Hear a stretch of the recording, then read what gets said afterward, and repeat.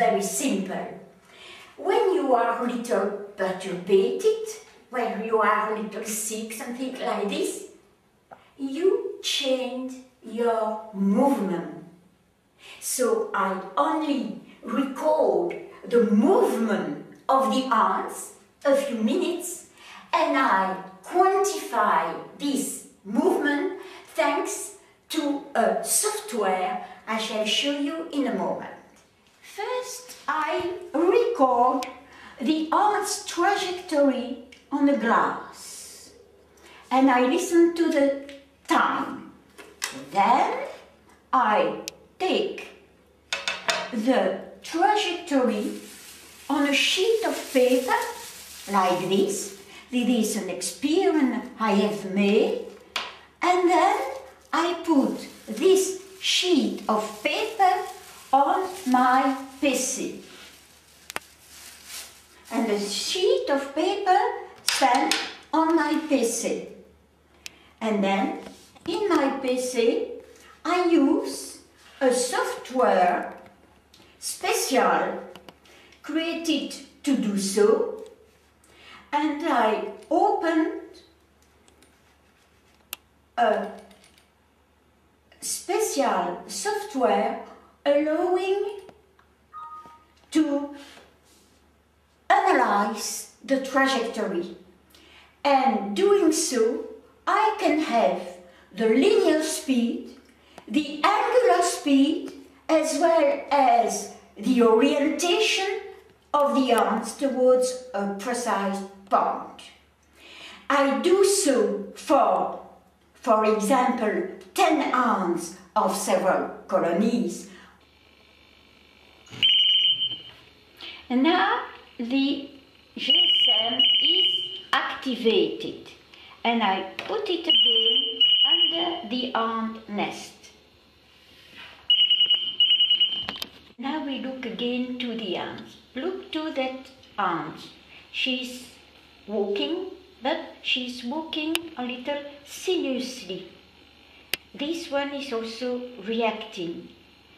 This one also. This one also. This one also tried to move, but she moved with some difficulty. You see? That one.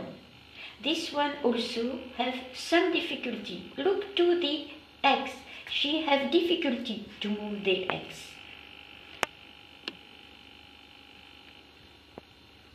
And you can see that the arms are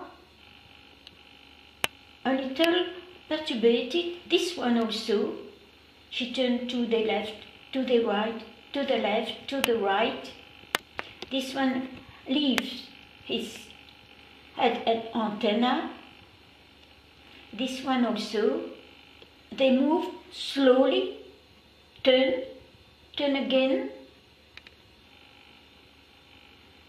Are paining his legs. He cannot move.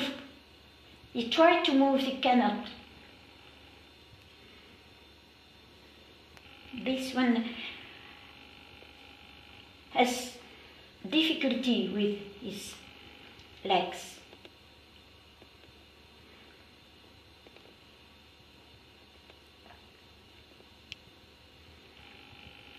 This aunt is suffering. You see the movement of this one, the legs.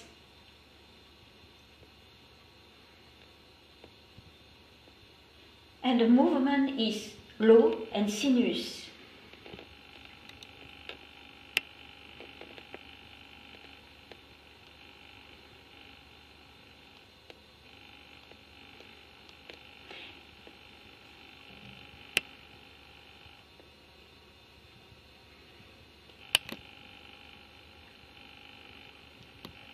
This one is also now suffering.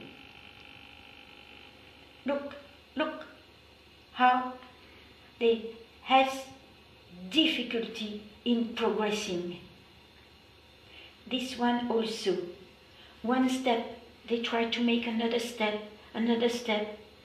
They cannot move their legs as normally.